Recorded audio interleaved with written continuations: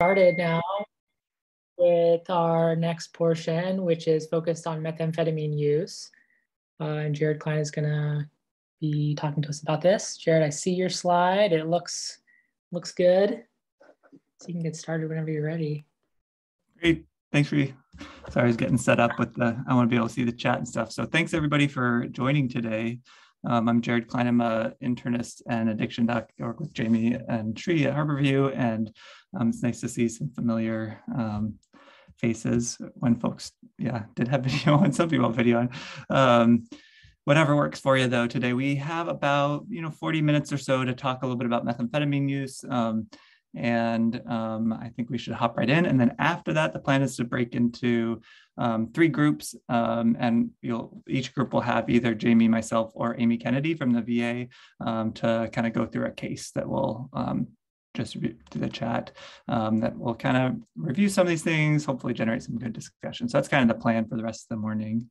And just appreciate everybody being here. So let's launch right in. On no disclosures from me, except we will discuss off-use label of our off-label use of medications because there are no FDA-approved medications for methamphetamine use, but I did want to give folks a little bit of update about the evidence around medications for meth use. So here are the learning objectives. We want everyone to be able to recognize the significance of the current epidemic of methamphetamine use, which I think is folks are seeing in regular clinical practice pretty regularly, unfortunately now.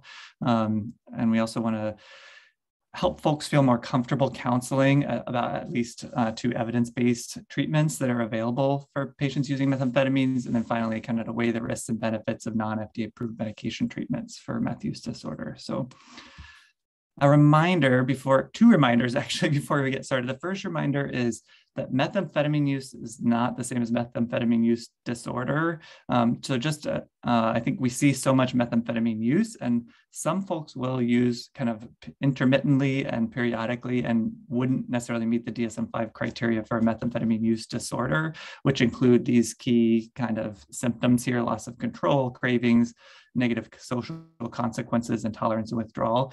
So when you see somebody who's using methamphetamine, it is important to take a moment and kind of clarify whether they've maybe not so much the quantity or frequency of use, but just explore some of these questions just to kind of see whether they meet that criteria for methamphetamine use disorder, because it's really the folks with the methamphetamine use disorder that are the ones we want to target our recommendations around behavioral or medication or both forms of treatments.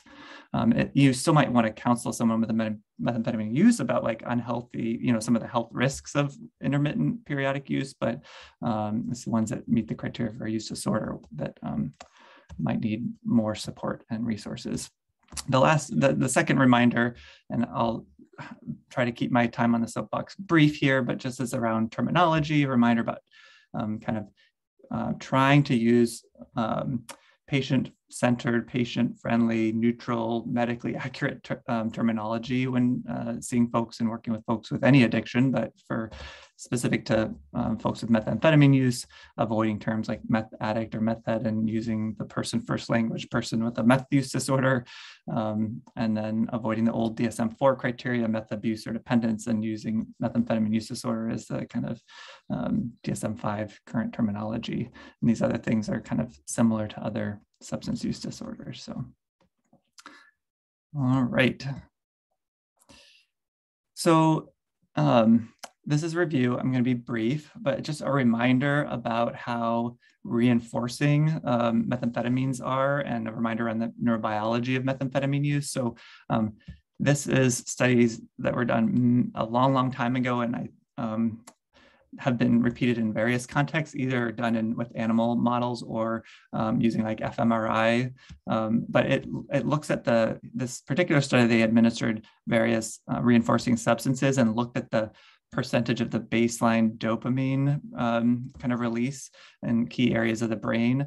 So with morphine, you had like about a doubling of the dopamine release, and it was kind of relatively slow over the course of a certain number of hours. Cocaine, more reinforcing, more like 300% of the baseline dopamine level, but with methamphetamines, it was tenfold increase in the dopamine, and it was also incredibly rapid, which also plays into some of the reinforcing nature of methamphetamine in particular.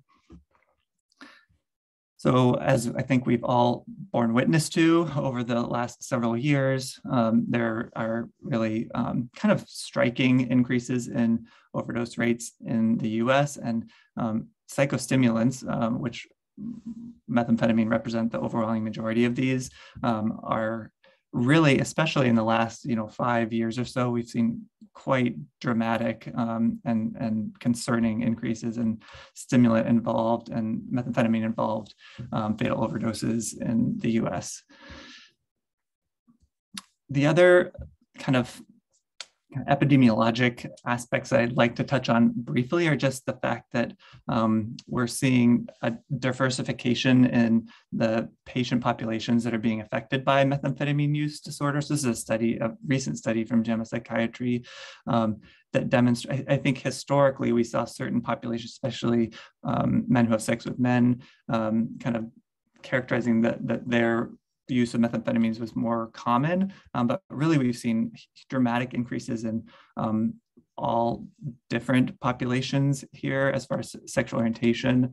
And then when we look at racial ethnic groups, similarly, we've seen really huge increases in methamphetamine use among populations that maybe in the past weren't as significantly affected. So I highlighted here in Black Americans, there's over a tenfold increase in methamphetamine use.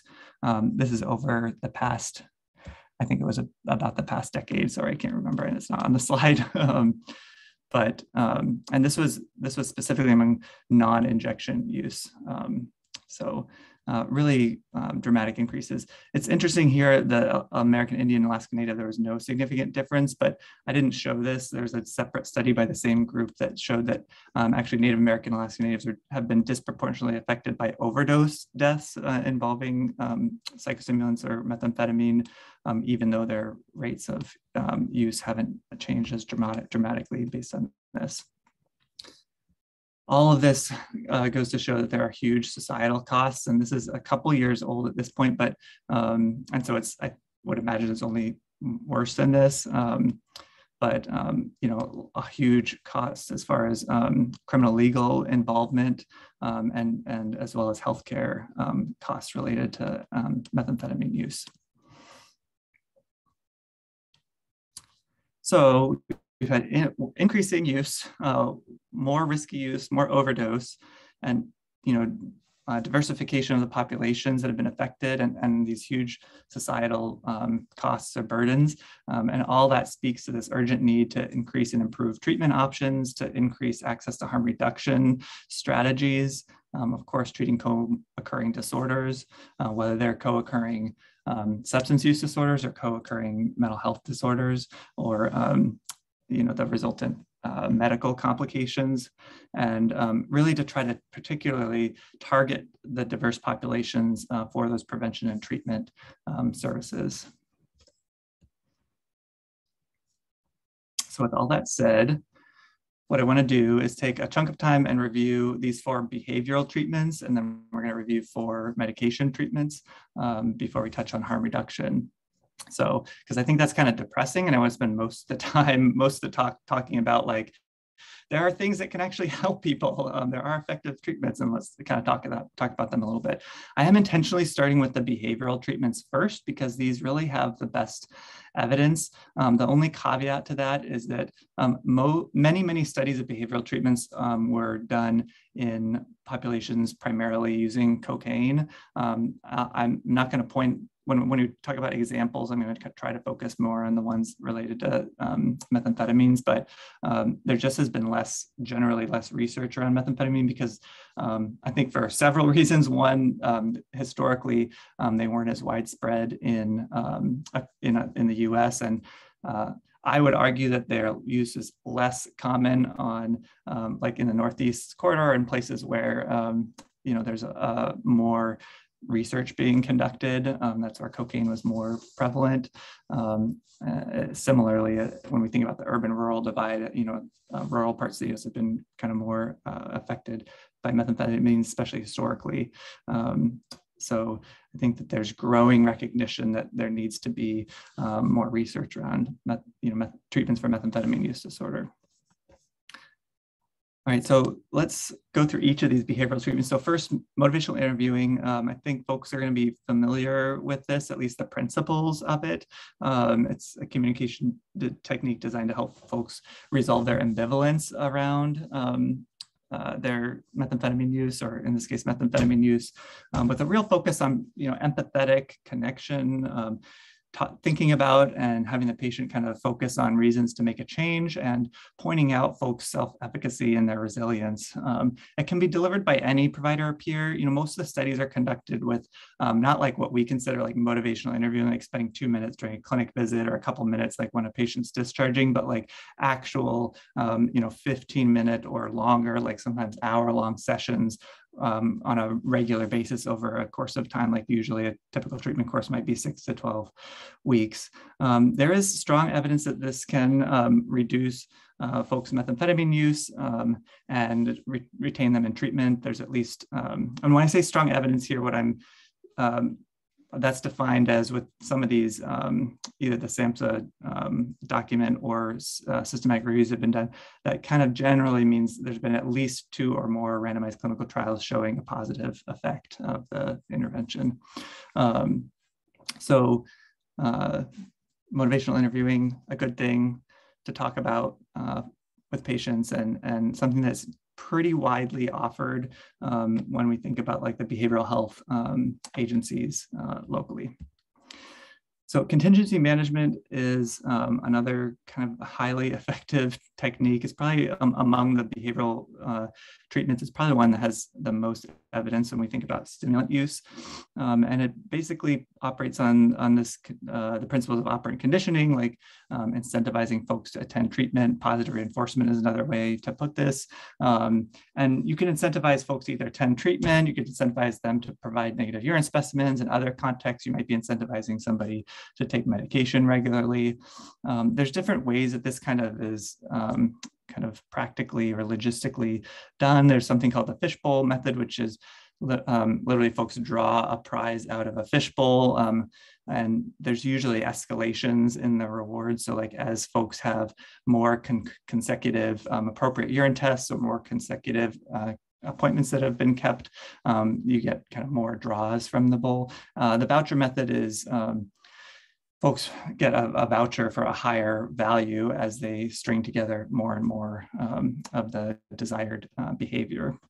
It can be delivered in either primary care or specialty care settings. Often does require frequent urine drug testing, and it also requires a little bit more kind of intensive staff training and staff resources to kind of run the contingency management kind of program. But a 12-week treatment course has been most well studied, and there have been quite a few studies, I'll say, of contingency management, randomized controlled trials of contingency management showing benefit for folks specifically with methamphetamine use disorder. I think the downside of contingency management, I don't think I necessarily put this in here, but downsides of contingency management, of course, are that not only it takes us more research, there's just more limited availability of this. So actually one of the institutions that's done a really nice job of rolling out contingency management is the VA. Most addiction treatment centers within the VA have a contingency management program embedded within that. I think they have the benefit of as a single payer system, they can decide kind of where to direct funds. In the fee-for-service kind of setting, there's not very clear, right now, there aren't clear kind of reimbursement mechanisms for contingency management. So in addition to the kind of staffing and startup challenges, there's this financial kind of challenge of operating a contingency management program kind of in many settings. So, but definitely a valuable tool. So the community reinforcement approach is really, it's basically this multi-pronged intervention that includes regular, typically one-on-one counseling, but there can be group counseling also, job skills or vocational training. Really, the idea is to support folks to build new social networks. It's often combined with contingency management, and it's usually delivered in inpatient or kind of residential settings where folks can kind of live in this community and, network with folks and build new kind of relationships that aren't focused around the substance use. Typically a little bit longer program, like 24 weeks is often what's been studied. And then finally, cognitive behavioral therapy. I think we're mostly familiar with cognitive behavioral therapy kind of techniques also. It's really a psychotherapy technique that has folks reconsider the prior patterns of thinking and the negative feelings about substance use. It can be kind of reinforcing, and the goal is to really develop realistic strategies and to change the way folks think about both their own ability to make change and their ability to kind of move past the substance use. Usually delivered one-on-one by trained providers, often with like weekly 1-hour sessions. So also good evidence for that. So generally, these behavioral treatments, despite the strong evidence, they do have lots of limitations. So that especially in, I will say, outside of the kind of research or study context, the dropout tends to be quite high when folks are enrolled in behavioral treatment or behavioral programs. And that's particularly true for folks who are using stimulants. And dropout, we know, predicts return to use. Access, as I mentioned a little bit before, is limited, particularly for contingency management, it's limited, but really, there's a lot of bars that people have to meet and kind of hoops that folks have to jump through in order to enroll in many of these behavioral health or behavioral treatment programs. Intake appointments and only available at certain locations, and kind of it can be quite challenging for folks, especially if folks are either struggling with other social stressors or are disorganized as a result of their stimulant use, which is not uncommon. And then John commented on the durability results. So a little bit variable, but there is concern for some of the treatments that I've seen for contingency management, for example. Once the incentives kind of go away, there's a concern that there's some slippage in the success rates of the treatment. So, and I mentioned already that there's more evidence for all these for cocaine, folks using cocaine compared to methamphetamines. Maybe I'll stop for a second there and see what other questions anyone has about the behavioral treatments, which I kind of reviewed high level. I didn't go into a lot of detail because we typically aren't going to be the ones like delivering the behavioral treatments to our patients. I think it's more about kind of being aware what some of these treatments are and being able to talk with folks about kind of where you might access this and what they might look like, what different forms of that treatment might look like. But generally, these are treatments provided by, psychologists, social workers, chemical dependency, or what they now call substance use disorder professionals, in a kind of behavioral health setting. Some can be delivered in a form in other settings, like in a primary care setting, but it's just a little more challenging. So yeah, thanks for you asked the study, is there confounding these studies from patients who are able to be more organized, show up for appointments, have fewer social stressors, more likely good outcomes? So I don't know if I'd use the term confounding, but there's certainly concerns about external validity or generalizability for the studies. Like anybody who's enrolling in a study and is coming regularly to appointments and has met that kind of threshold to enroll and to really participate is probably in some way or multiple ways different than other folks that we might be seeing in clinical practice. So I think that's a great point that you bring up.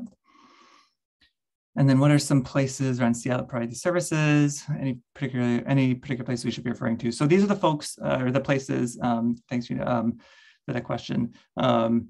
These are the places you probably heard folks talking about. So it's any of these behavioral health organizations like Sound, used to be called Sound Mental Health, Valley Cities, Harborview Mental Health Addictions, Harborview Mental Health Services, HMHS, DESC has a behavioral health treatment program. I'm probably missing others. Jamie, I don't know if you have other examples, but those are kind of the types of organizations. There are some SUD specific clinics and hospitals and things that might also provide those services. The other thing I'd point out is that many tribal programs will provide not only some of these treatments, but also tribal specific and culturally kind of appropriate treatment options for folks. So many of the local tribes have substance use resources as part of their kind of offerings. What other questions do folks have?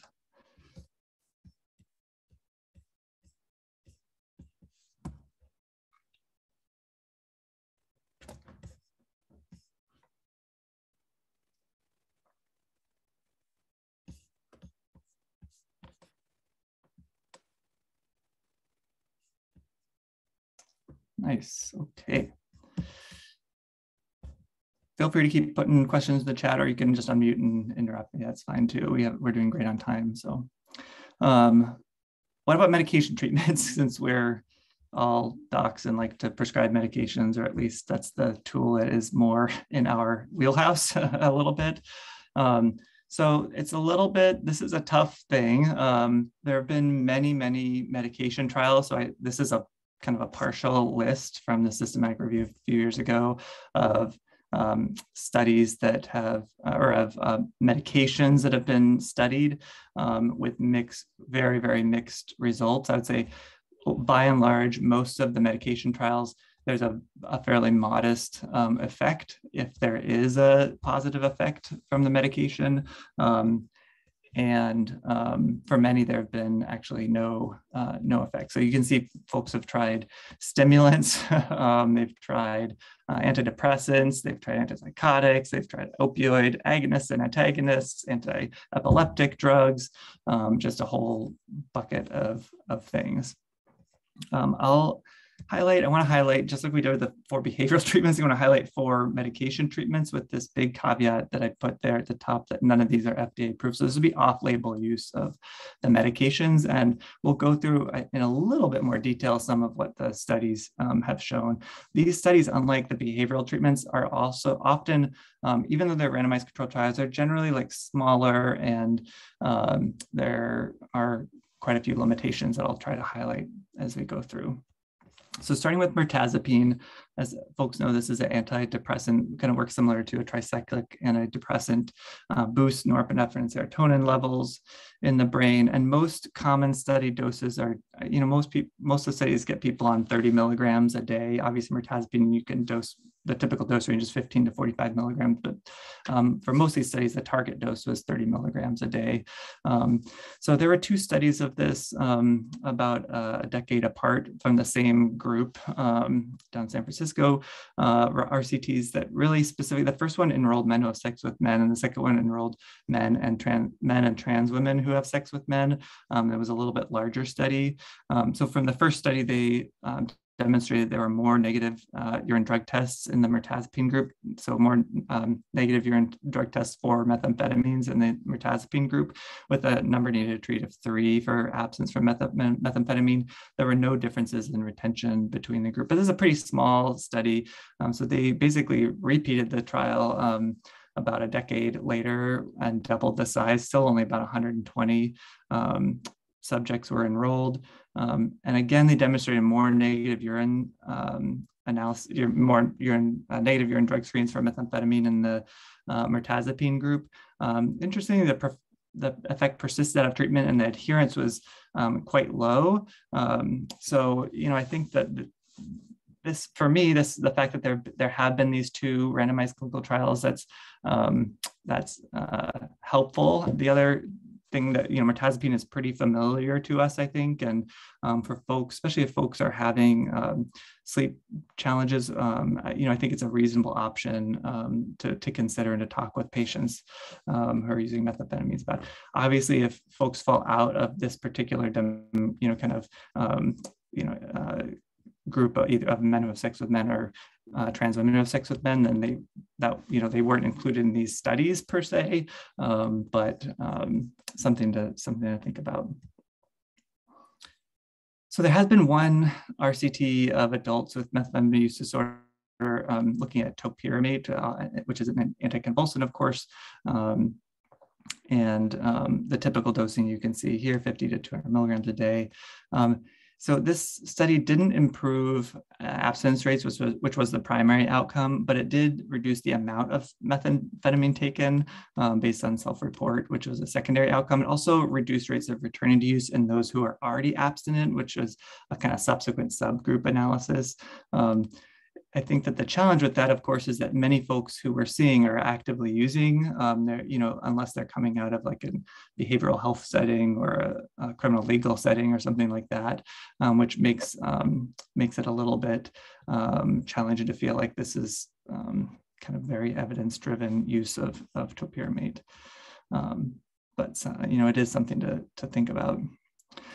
There's actually been at least five RCTs of methylphenidate, which is a stimulant. You can see the typical doses here, 18 to 54 milligrams a day.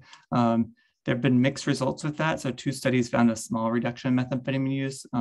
For example, 6% of the samples are negative for meth in the active treatment group versus, a little bit less than 3% in the placebo group. So it's half as many people using methamphetamines, but or not using methamphetamines.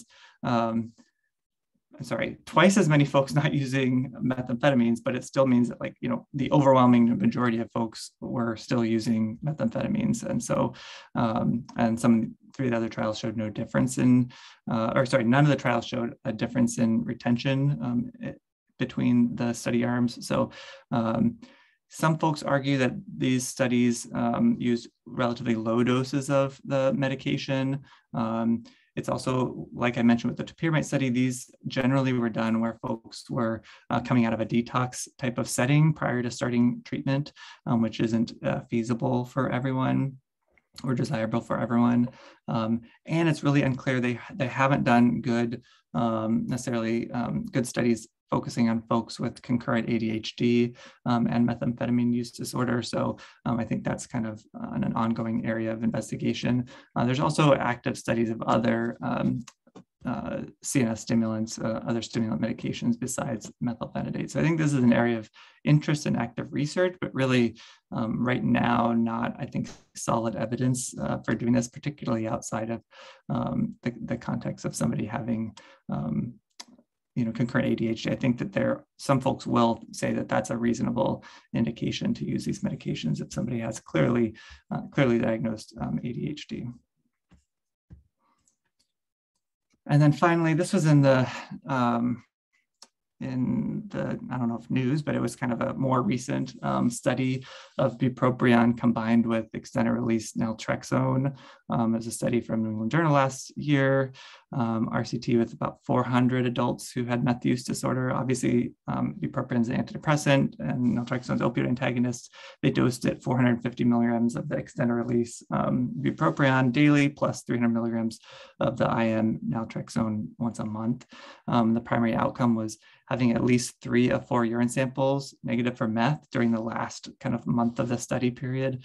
And you could see here that 13% of the folks in the active treatment arm met that criteria versus just less than 3% in the placebo arm. There are lots of limitations of the study, unfortunately, including the fact that folks that were using opioids concurrently were excluded, which is, at least of the folks that I typically see, many folks are using opioids and methamphetamines concurrently, so they would not have been included in this study. And there was really high adherence and low dropout, which I think points to Rebecca's question or comment about kind of external validity or generalizability. I mean, these are folks that were very motivated, were incentivized to kind of be part of the study and, stayed in the study. And that might not be characteristic of folks that we're seeing kind of in regular clinical practice. So that's what I have about medications. I think that there's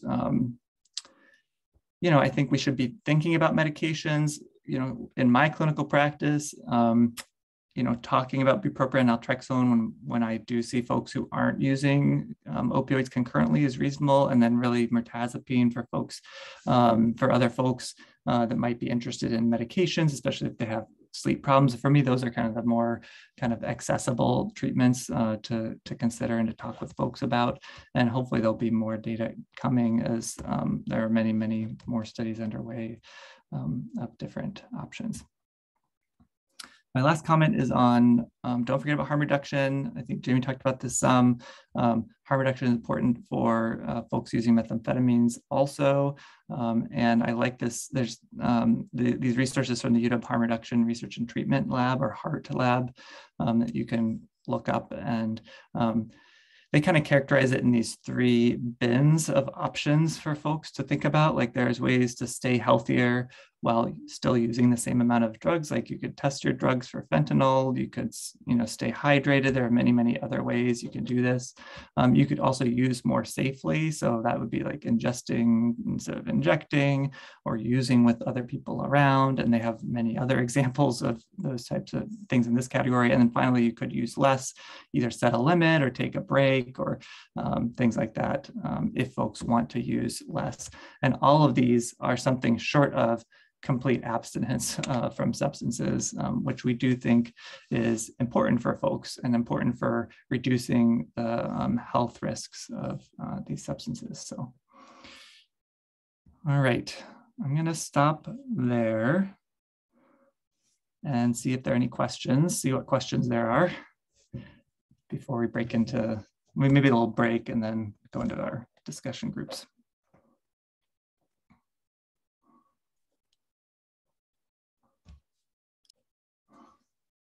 So thanks, John. What do you counsel patients are signs and symptoms that should trigger medical attention immediately? Is this in the context of like concern about methamphetamine kind of overdose, or kind of acute methamphetamine intoxication? I think that's kind of what you're talking about. Okay, thanks. Great question. That's probably the most common. It's a quite common thing that will happen. It's the symptoms are concurrent with overdose or acute intoxication from any stimulant. So it's quite similar to cocaine, with the possible exception that sometimes there's growing concern about more neuropsychiatric type symptoms with acute methamphetamine use. I didn't get into all this, but there's some concern that the changes in the way that methamphetamines have been manufactured recently have made it kind of more neurotoxic or neuroactive. And so anyway, all that to say, clinically, like if somebody's presenting with suicidality or ideas of harming self or others, then they need to seek care. Obviously, the cardiovascular effects. So if somebody's experiencing chest pain, signs or symptoms of kind of acute heart failure, then they would need to come in and get evaluated right away. There are also other, depending on the route of use, folks can get other complications kind of specific to the route of use, whether it's inhaled or injected, for example. So I don't, Jamie, do you have other thoughts about that? Well, just to say that there's the National Coalition on Harm Reduction, and there's some advocates of changing the language from overdose to overamping in the context of methamphetamine to kind of get at this idea. It's a much more varied syndrome of acute problematic use than respiratory depression in an opioid overdose. So you have to counsel people about the risks of respiratory depression, because there could be opioids admixed in there, but then all the other stuff you talked about, Jared, is kind of discussed in harm reduction circles around how to recognize and avoid overamping, and that's stroke-like symptoms, chest pain, psychosis, and kind of seeking a quiet, calm place, hydrating, or seeking medical attention if you have any of those symptoms. I think as a similar, a related question would be like, what about withdrawal symptoms? So methamphetamine withdrawal. I mean, it's the typical thing where the withdrawal syndrome tends to be the opposite of the intoxication syndrome. And so most folks tend to be withdrawn, depressed, sedated, kind of dysphoric, et cetera, in a withdrawal phase. And you'll often see this in the hospital with, folks, I don't like the term meth crash, but that's what I hear being used often. But folks, it's typically can be a day or a couple of days where they're quite kind of can be all the way to altered, potentially, often just kind of more like kind of sedated and kind of, rousable, but like, not interested in talking much. So, and we typically don't treat that with any kind of targeted medications or anything like that. Jared, I have a question. Mm-hmm. I appreciate you mentioning the retention as a problem for both the studies, but then also in practical application of treatment for these folks. Any suggestions on how to improve retention? Would it be accurate to say that behavioral therapies are more targeted to retention, and thus like combining behavioral therapy with pharmacotherapy with like bupropion and naltrexone, for example, might be preferable? Yeah, no, great question. So, I mean, I'm not aware of studies where they've compared like behavioral plus medication treatments, partially because we just don't know what we're doing with medications. I think for opioids, it's very different. We know there have actually been several randomized controlled trials looking at whether behavioral treatments, are helpful, especially early in treatment, in addition to medications. And we don't think that that's necessarily the case. Great for folks that want that type of support, but not like shouldn't be a mandatory thing. I think it's a little bit different with methamphetamines, where really, that we think the evidence is best around behavioral treatment. So we should be really encouraging folks to access those kind of plus minus the medications. Treatment retention is important for many, many reasons. I think treatment retention is important because that's the way that we can try to help people stay safer, and that's the way we can help support folks if there is kind of something incipient happening. We can hopefully kind of catch that earlier, whether it's a medical complication or a mental health complication. They look at lots of outcomes, but I think folks increasingly recognize that importance of treatment retention. The other outcome that is increasingly recognized and acknowledged is, instead of just focusing on abstinence, focusing on trying to do our best to quantify like amount of use. So maybe using less or using less intensely or using less frequently should be valid outcomes when we're studying these different options. Yeah, I don't know if that answered your question, Sri. Yeah, that was helpful. Thank you.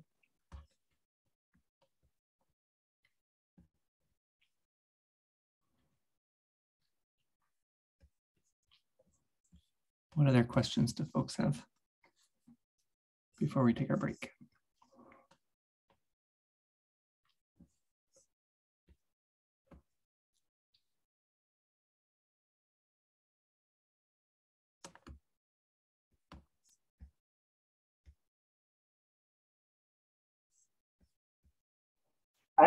I think I just throw in my 2 cents about in terms of clinical interactions with folks with problematic methamphetamine use or compulsive use despite harm.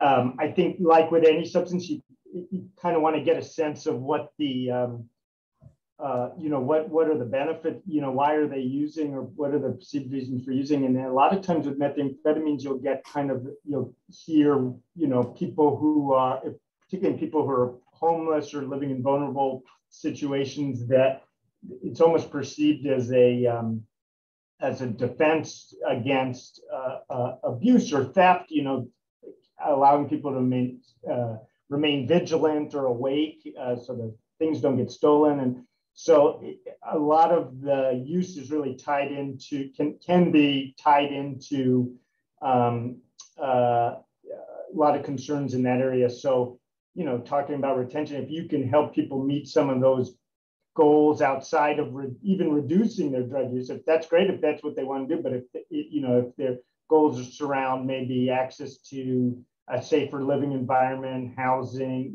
social services, I think focusing in that area might help. Eventually, if they're kind of those perceived triggers really bear out, but also just help to let the patient know you're engaged in helping them achieve some of their goals. That's a lot of what the harm reduction treatment modality is about. It's not just saying, hey, here's a safer way to ingest medications. It's about how can I help? What are your goals in terms of being safer or use it, and how you want to change your relationship with substances, or and how can we kind of help you get there? That's great, Jamie. So a question Marita is about what percentage of folks with meth use disorder have undiagnosed ADHD and are self-treating. I don't know about undiagnosed, but there are high rates of ADHD in folks with methamphetamine use disorder. Upwards of like a third or more of folks with methamphetamine use disorder have co-occurring ADHD. It's not always clear like whether that's undiagnosed at some point or not currently treated, or but it is, that's very common, along with many other co-occurring mental health conditions. And thank you, Anisha, for sharing your story. That's very sweet. Just shows how these things kind of travel together, unfortunately, and all the structural and anyway, don't need to go there right now. Let's take a break for maybe just a few minutes, like 5 minutes or so, and let's come back and we'll do a breakout session with these cases that Sri put in the chat. So you might want to take a moment during the break to download the case so you have it kind of readily available. And then Sri or Javel, we could just kind of randomly, I think, break split folks up into about 3 equal groups, and Dr. Kennedy and Dr. Darton and I will each kind of help facilitate the discussion. So looking forward to it. See everybody back in maybe 5 minutes. Sounds good.